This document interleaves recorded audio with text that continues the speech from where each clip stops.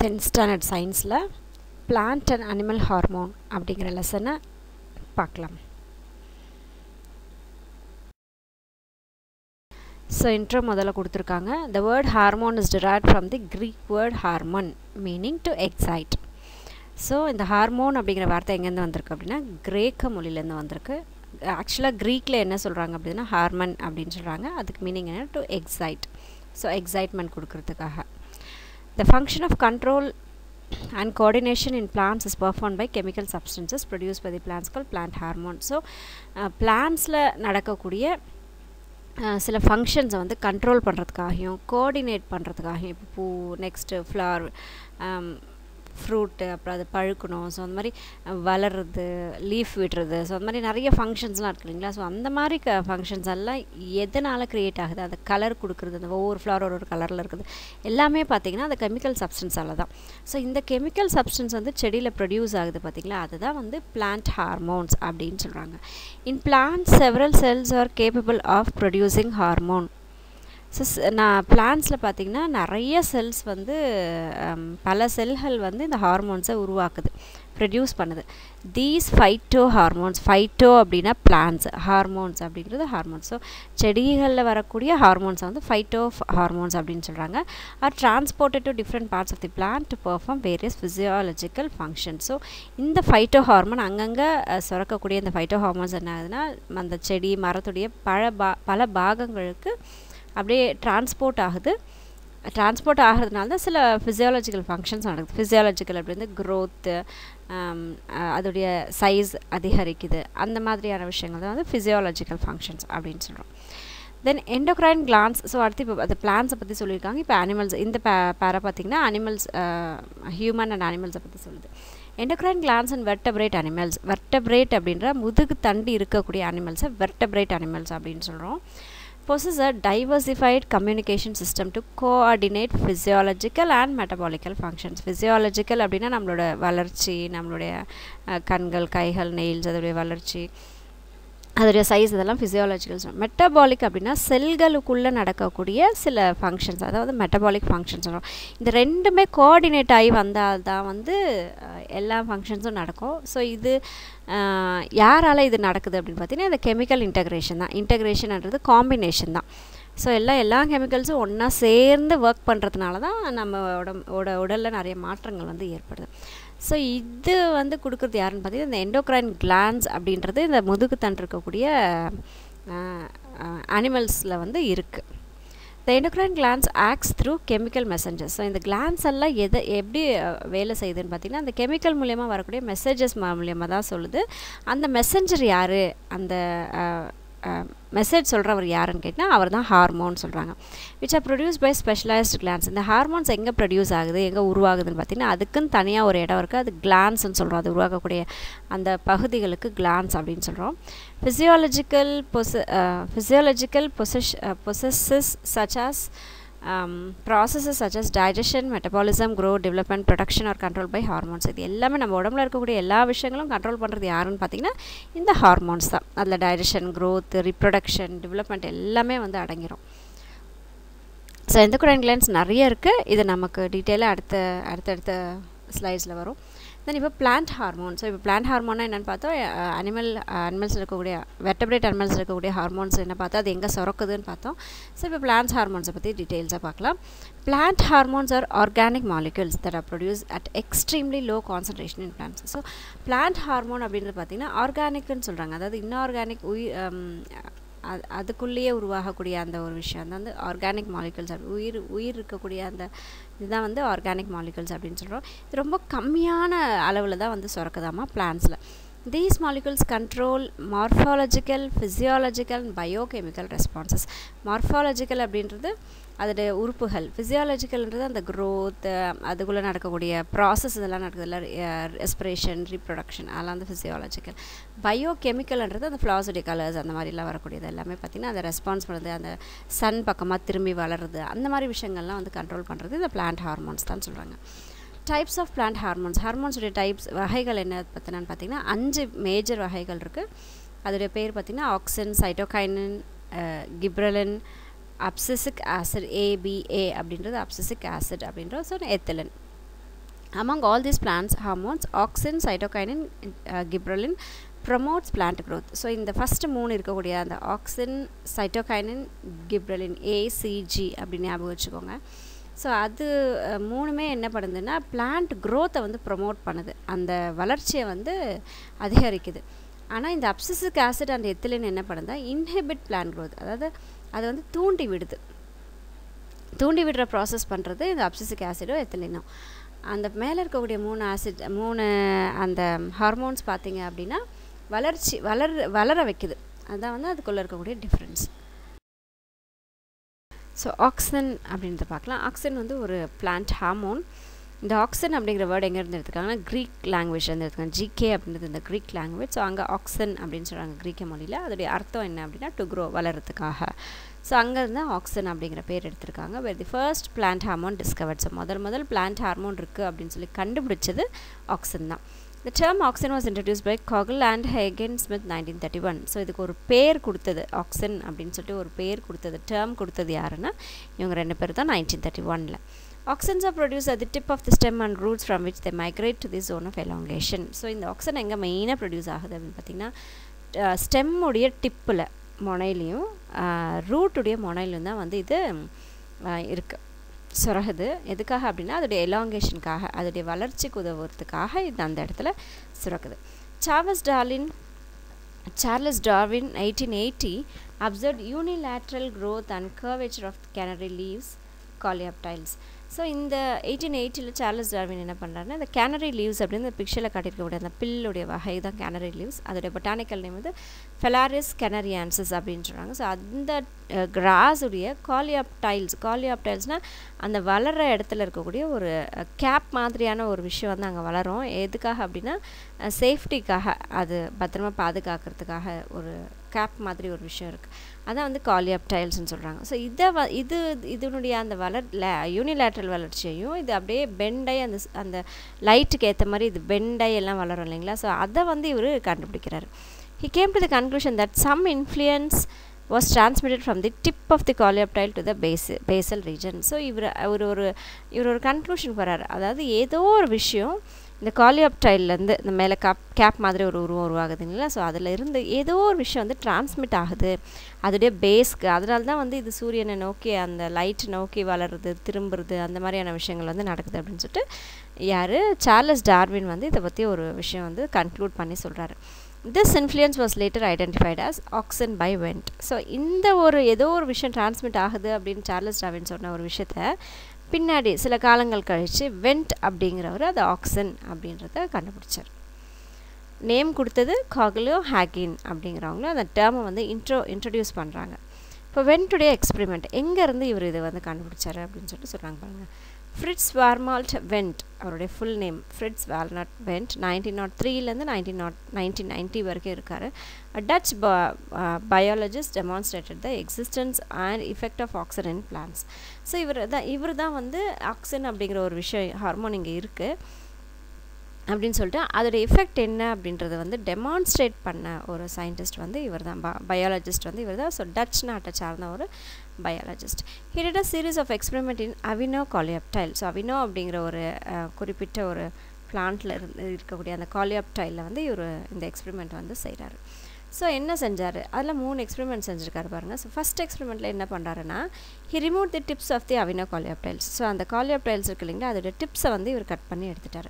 the cut tips did not grow. So அந்த மேலே இருக்கக்கூடிய அந்த காலியாப்டைல்ஸை கட் பண்ணி எடுத்த உடனே அந்த வளர்ச்சி வந்து அந்த இடத்துல இல்லை, indicating that the tips produce something essential for growth. ஆனால் ஏதோ ஒரு விஷயம் அந்த வளர்ச்சிக்கு தூண்டக்கூடிய ஏதோ ஒரு விஷயம் வந்து அங்கே இருக்குது அப்படின்றத மட்டும் இவங்க வந்து அந்த எக்ஸ்பெரிமெண்ட்டில் கண்டுபிடிச்சார். இந்த செகண்ட் எக்ஸ்பெரிமெண்ட். ஸோ இப்போ செகண்ட் எக்ஸ்பெரிமெண்ட்டில் என்ன பண்ணுறாங்கன்னா he placed the agar blocks on the decapitated coleoptile tips. So second எக்ஸ்பெரிமெண்ட்டில் என்ன பண்ணார், இது கட் பண்ணி எடுத்து அந்த காலியாப்டைல் கட் பண்ணி எடுத்துட்டாருங்களா, அந்த இடத்துல இப்போ அகர் பிளாக்ஸ் வந்து போட்டு, இப்போ நம்ம சாணம்லாம் போட்டு அப்படி வச்சோம் இல்லையா, அந்த மாதிரி அகர் பிளாக்ஸ் போட்டு அந்த எந்த இடத்துல காலியாப்டைல்ஸ் வந்து கட் பண்ணி எடுத்தாரோ அந்த இடத்துல இப்போ போட்டு க்ளோஸ் பண்ணி விட்டுறாரு. இந்த காலியாப்டைல் tips did not show any response. So அது க்ளோஸ் பண்ணி விட்ட உடனே அந்த காலியாப்டைல் டிப்ஸும் கூட எந்த ஒரு ரெஸ்பான்ஸும் காட்டலை, இந்த எக்ஸ்பெரிமெண்ட்டில் எந்த ஒரு எக்ஸ்பெரிமெண்ட்ஸும் காட்டலை.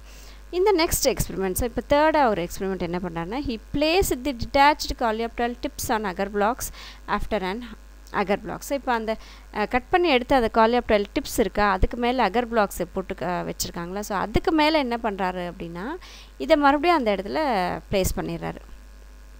அகர் பிளாக்குக்கு மேலே இப்போது இதை வச்சிடறாரு. ஆஃப்டர் அண்ட் ஹார், ஸோ இப்போ 1 மணி நேரம் ஆகுது. It discarded the tips and placed this Agar black on the டீகேப்டிவேட்டட் காலியாப்டைல். So ஒரு 1 hour கழிச்சு என்ன பண்ணுறாங்க அப்படின்னா, அந்த டிப்ஸ் இருக்கு இல்லைங்களா, அந்த டிப்ஸை என்ன பண்ணுறாருன்னா, இந்த அகர் பிளாக்குக்கு மேலே தானே அந்த டிப்ஸ் வச்சு discarded the tips and place this Agar black on the டீகேப்டிவேட்டட் காலியாப்டைல். So அந்த டிப்பு மேலே வச்சுருந்தார் இல்லையா, அந்த இதில் எடுத்துகிட்டு இந்த அகர் பிளாக் எடுத்து அந்த காலியாப்டைல் மேலே இப்போ அவர் வச்சிடறாரு. It grew straight, indicating that some chemical has diffused from the cut coleoptile tips. So இப்போது இந்த அகர் பிளாக்குக்கு மேலே அந்த காலியாப்டைல் அகர் பிளாக்குக்கு மேலே இப்போ அந்த ஏதோ ஒரு ஹார்மோன் வந்தாங்க சுரந்திருக்கு இல்லையா. ஸோ அது அதில் இருந்ததுனால இப்போ இந்த அகர் பிளாக் எடுத்து அந்த கட் பண்ணி காலியாப்டைல் கட் பண்ணி எடுத்து அந்த இடத்துல கொண்டு போய் ப்ளேஸ் பண்ணதுனால அதில் இருக்கக்கூடிய ஹார்மோன் அதுக்கு போகுதா இப்போது. ஸோ அதனால் ஸ்ட்ரெயிட்டாக வளருது. ஸோ இதனால் என்ன கண்டுபிடிச்சாங்கன்னா, அந்த கட் பண்ண காலியாப்டைலுடைய டிப்ஸில் இருந்து ஏதோ ஒரு விஷயம் வந்து அங்கே தூண்டிருக்குது, அதோடைய வளர்ச்சியை வந்து தூண்டிருக்கு அப்படின்னு சொல்லிட்டு இவங்க கண்டுபிடிக்கிறாங்க 3வது எக்ஸ்பெரிமெண்ட்டில். From this experiment Wendt concluded that a chemical diffusion from the tip of the coleoptile was responsible for growth. So இந்த எக்ஸ்பெரிமெண்ட்டை வச்சு ஏதோ ஒரு கெமிக்கல் வந்து இந்த க்ரோத்தை வந்து தூண்டி விடுது காலியாப்டைலுடைய டிப்ஸில் அப்படின்னு சொல்லிட்டு இவர் ஒரு கன்க்ளூஷன் வந்து கொடுக்குறாரு. And he named it as auxin, meaning to grow. So இவர் தான் வந்து இதுக்கு பேர் வந்து என்ன வைக்கிறாருன்னா ஆக்சின் அப்படின்னு சொல்லி வைக்கிறாரு. ஆனால் காலிக் ஹேக்யூ வந்து அதை இன்ட்ரடியூஸ் பண்ணுறாங்க, இவர் வந்து அது பேர் வைக்கிறாரு. ஸோ ஆக்சின் அதோடைய அர்த்தம் என்னன்னு பார்த்தீங்கன்னா டு க்ரோ அப்படின்றது அதோடைய அர்த்தம். ஸோ இப்போ ஆக்சினுடைய டைப்ஸ் பார்க்கலாம். ஆக்சின் வந்து 2 டைப்ஸ் இருக்குதுன்னு சொல்கிறாங்க. ஒன்று வந்து நேச்சுரல் ஆக்சின், இன்னொன்று வந்து சிந்தட்டிக் ஆக்சின். நேச்சுரல் வந்து இயற்கையாக கொடுக்குறது, சிந்தட்டிக் அப்படின்றது நம்மளாக உருவாக்குறது. So natural auxin produce by the plants are called natural. So பிளான்ஸே உருவாக்கிக்கிச்சு அப்படின்னா அது வந்து ஆக்சின், அது வந்து நேச்சுரல் ஆக்சின் அப்படின்னு சொல்கிறோம். ஸோ அதுக்கு எக்ஸாம்பிள் வந்து IAA, இண்டோல் 3 அசட்டிக் ஆசிட் அப்படின்றது இயற்கையாக செடியிலேயே வரக்கூடிய சுரக்கக்கூடிய அந்த ஹார்மோன். சிந்தட்டிக் ஹார்மோன் அப்படின்றது artificial சிந்தடைஸ்ட் auxin that have properties like auxin are called synthetic hormone. So மனுஷன் உருவாக்கின அந்த ஒரு இதை தான் வந்து சிந்தட்டிக் ஆக்சின் அப்படின்னு சொல்கிறாங்க. இது வந்து ஆக்சினுடைய ப்ராப்பர்ட்டிஸ்லாம் வந்து இதில் இருக்கும். ஸோ இதுக்கு ஒரு எக்ஸாம்பிள் என்ன சொல்கிறாங்கன்னா 2,4-D அப்படின்றாங்க. அது வந்து IAA, இது 2,4-D. ஸோ 2,4-D உடைய எக்ஸ்பான்ஷன் வந்து 2,5-dichlorophenoxy acetic acid. So 2,4-dichlorophenoxy acetic acid. Then physiological effects of auxin. So இந்த ஆக்சினுடைய இதெல்லாம் என்னெல்லாம் இதனால் யூஸ் இருக்குது அப்படின்றத சொல்கிறாங்க. So first point, auxin promotes the elongation of stem and காலியாப்டைல்ஸ் which makes them to grow. So ஆக்சினுடைய முதல் வேலை என்னென்னா, அந்த காலியாப்டைல் வந்து அதை வந்து ப்ரமோட் பண்ணுது, அதோடைய வளர்ச்சியை வந்து தூண்டி விடுது இந்த auxin. Auxin induce root formation at low concentration, inhibit இது அந்த ஹையர் கான்சன்ட்ரேஷன். ஸோ ரூட் கீழே இருக்கக்கூடிய கீழே ரூட் எல்லாம் வளர்கிற இடத்துல வந்து அதோட ரூட் ஃபார்மேஷன் வந்து கொடுக்குது. இதுவே ஹையர் கான்சன்ட்ரேஷன் அந்த ஸ்டெம்முடைய அந்த வளர்ச்சியை வந்து தூண்டுது. ஸோ ரூட்ஸில் வந்து அதோடைய கான்சன்ட்ரேஷன் குறைவாக இருக்குது. தி auxin produced by the apical but suppresses growth of lateral but. So apical அப்படின்றது மேலே வரக்கூடிய அந்த ஒரு பட்டு, அந்த பூவுடைய அந்த பிஃபோர் ஸ்டேஜு. ஸோ லேட்ரல் பட்ஸுன்றது அதுக்கு கீழே இருக்கக்கூடிய அந்த பட்ஸ் தான் வந்து லேட்ரல் பட்ஸ்ன்னு சொல்கிறோம். ஸோ அந்த ஏபிக்கல் பட்ஸ் உடைய அந்த க்ரோத்தை தான் வந்து இந்த ஆக்சின் வந்து தூண்டுது. ஆனால் அதுக்கு கீழே இருக்கக்கூடிய லேட்ரல் பட்ஸை வந்து இது சப்ரஸ் பண்ணிடுது, அது ரொம்ப அழகாக வளர விடாமல் அதை தடுத்துடுது. This is call apical dominance. So இந்த ஒரு செயலுக்கு என்ன பேருன்னு பார்த்தீங்கன்னா ஏபிக்கல் டாமினன்ஸ் அப்படின்னு சொல்லிட்டு, ஏபிக்கல் பட்ஸ் தான் வந்து டாமினேட் பண்ணுது. இந்த அதுக்கு கீழே வளரக்கூடிய அந்த பட்ஸ் எல்லாம் வந்து சப்ரஸ் ஆகிடுது இந்த ஆக்சினால். Seedless fruits without fertilisation R introduced by the external application of the auxin. So seedless fruits எல்லாம் வந்து இந்த ஆக்சின் போட்டு இது பண்ணுறதுனால இந்த சீட்லெஸ் ஃப்ரூட்ஸ் எல்லாம் வந்து உருவாக்குது. அந்த ப்ராசஸ்க்கு என்ன பேருன்னு பார்த்தீங்கன்னா பார்த்தினோகார்பி அப்படின்னு சொல்கிறாங்க.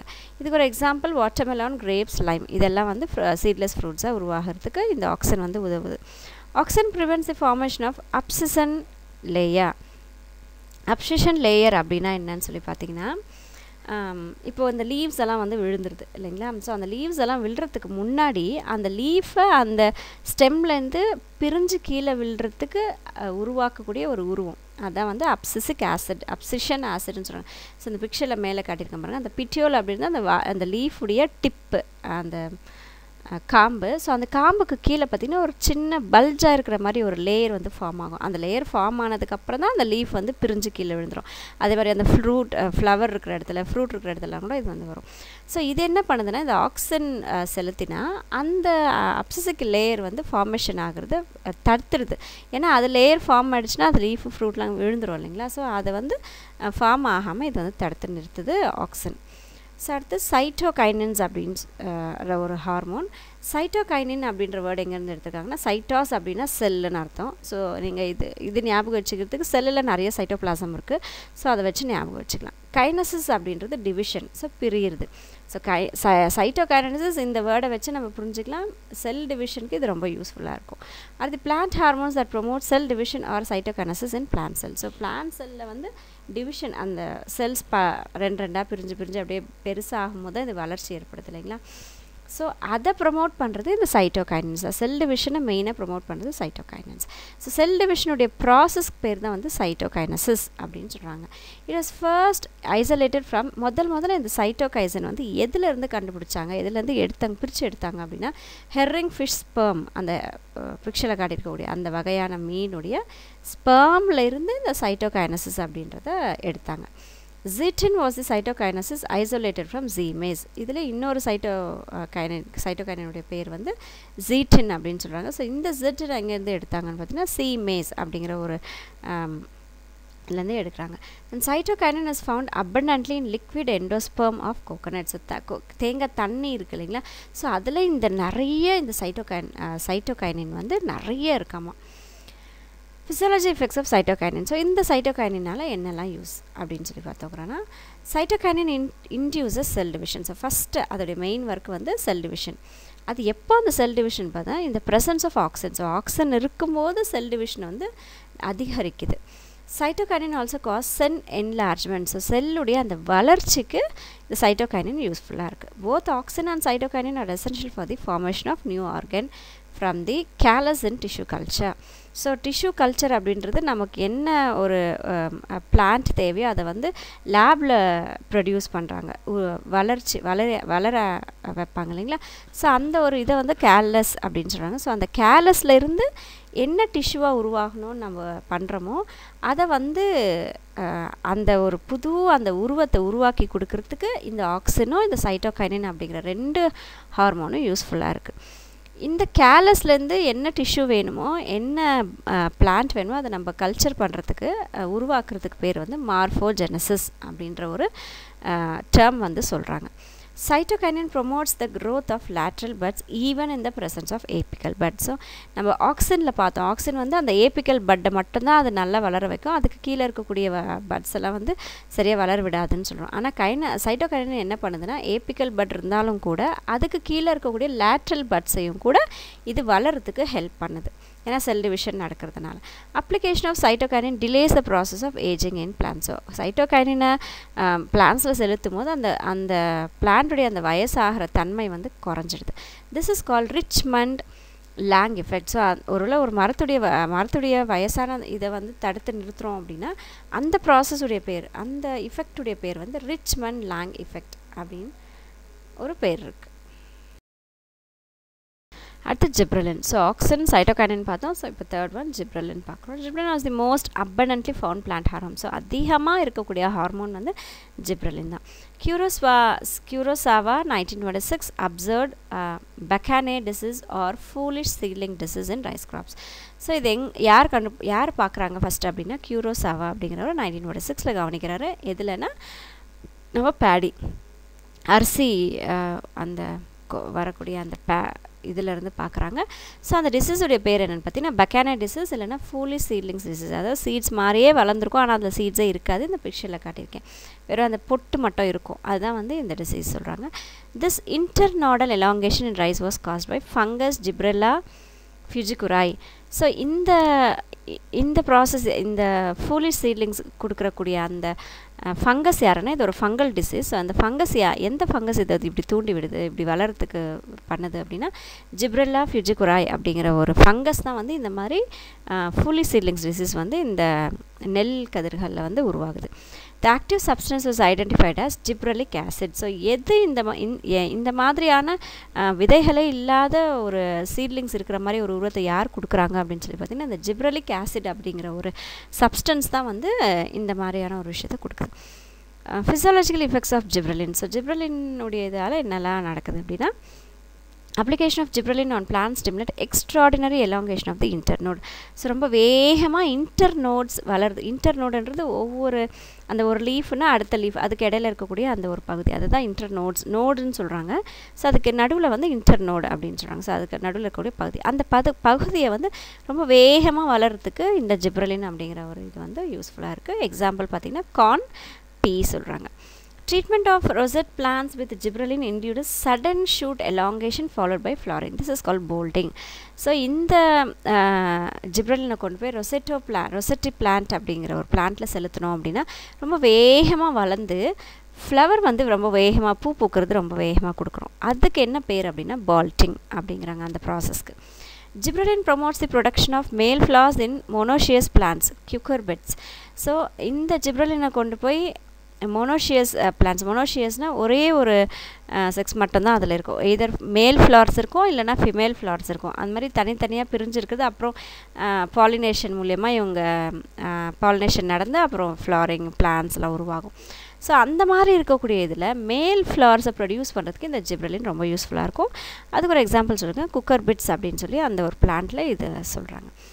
ஜிப்ரெலின் பிரேக் டார்மசி ஆஃப் பொட்டேட்டோ டியூபர்ஸ். டார்மசி அப்படின்றது வந்து கிளைமேட்டுக்கு ஏற்ற மாதிரி சில சேஞ்சஸ் பண்ணுறது டார்மசி அப்படின்னு சொல்கிறாங்க. ஸோ அந்த மாதிரி ஏதாவது ஒரு டார்மசியில் ஏதாவது ஒரு அடாப்டேஷன் ஆகிருக்கு பிளான்ஸ் அப்படின்னா அதை பிரேக் பண்ணுறதுக்கு இந்த ஜிப்ரெலின் யூஸ் ஆகுது. தென் ஜிப்ரெலின் R efficient than auxin in inducing the formation of seedless fruits. So seedless fruits உருவாகிறதுக்கு ஆக்சின் ஹெல்ப் பண்ணுச்சுன்னு சொல்கிறோம். அதை விட இந்த ஜிப்ரெலின் இன்னும் எஃபெக்டிவாக இருக்கும். அதை விட இன்னும் எஃபெக்டிவாக சீட்லெஸ் ஃப்ரூட்ஸ் உருவாகிறதுக்கு ஹெல்ப் பண்ணும். சீட்லெஸ் ஃப்ரூட்ஸ்க்கு இன்னொரு பேர் என்னென்னு பார்த்தீங்கன்னா பார்த்தினோகார்பிக் ஃப்ரூட்ஸ் அப்படின்னு சொல்கிறாங்க. Development of fruits from fertilisation without fertilisation. So fertilisation அப்படிங்கிற ப்ராசஸ் நடக்காமையே ஃப்ரூட்ஸ் உருவாயிடுச்சுன்னா அதுக்கு வந்து பார்த்தினோகார்பிக் ஃப்ரூட் அப்படின்னு சொல்கிறாங்க. Example tomato. தென் அப்சிசிக் ஆசிட் அப்படிங்கிறது நாலாவது ஆசிட்ஸ் பார்க்குறோம். ஸோ இது ABA அப்படின்றாங்க. Is a growth inhibitor which regulates abscission and டார்மசி. So இந்த அப்சிசிக் ஆசிடுடைய இது வேலை என்னென்னா மெயினாக வந்து வளர்ச்சியை தூண்டி விடுறது. அது மட்டும் இல்லாமல் இந்த அப்சிஷன் அப்படின்றது என்ன, டார்மசி ஏற்கனவே பார்த்தோம், அதோடைய அந்த தூக்க நிலையை சொல்கிறோம். அப்சிஷன்ன்றது அந்த இலையெல்லாம் உதிருது, பூக்கெல்லாம் உதிருது. அது அப்சிஷன் அப்படிங்கிற ஒரு லேயர் ஃபார்ம் ஆனதுக்கப்புறம் அந்த லீஃப் விழுந்துரும்னு பார்த்தோம் ஏற்கனவே. ஸோ செப்பரேஷன், பிரிக்கிறது.